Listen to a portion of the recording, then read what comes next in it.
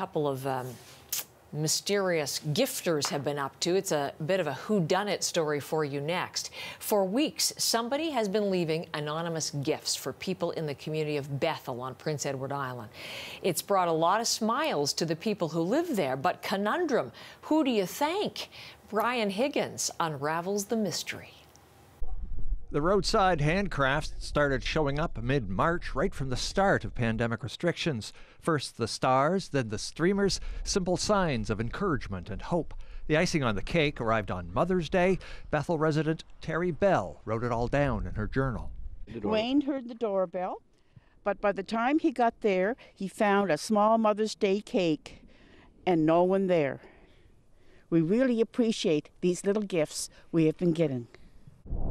For weeks, nobody knew who was spreading the goodwill, or if they did, they weren't telling. And I ran out to see who it was. All I could catch was their tail lights. All I know, it was a blue van of some kind of vehicle. Based on the available evidence, CBC News launched an investigation into the identities of the mystery do-gooders. That investigation took, about 12 minutes.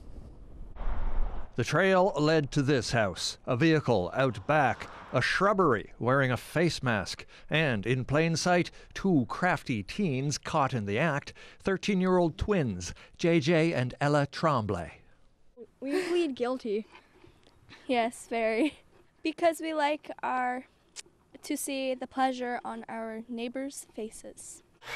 The teens had some help. They used tools in Papa's wood shop. Nanny supervised painting. But it's hard to keep secrets in a place like Bethel. It's all in the open now.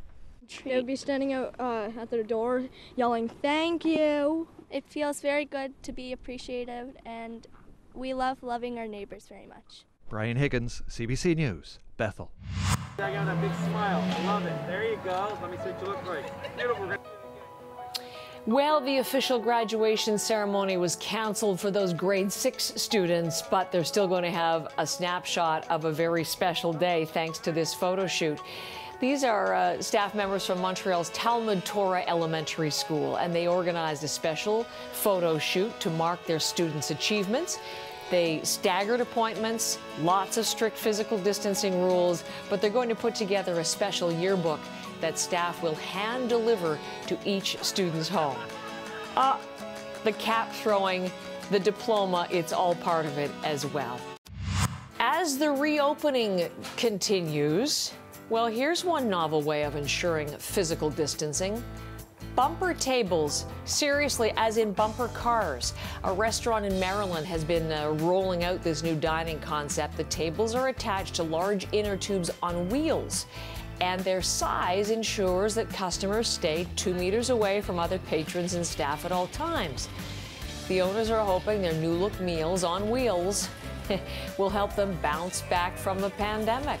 We'll see if the idea catches on.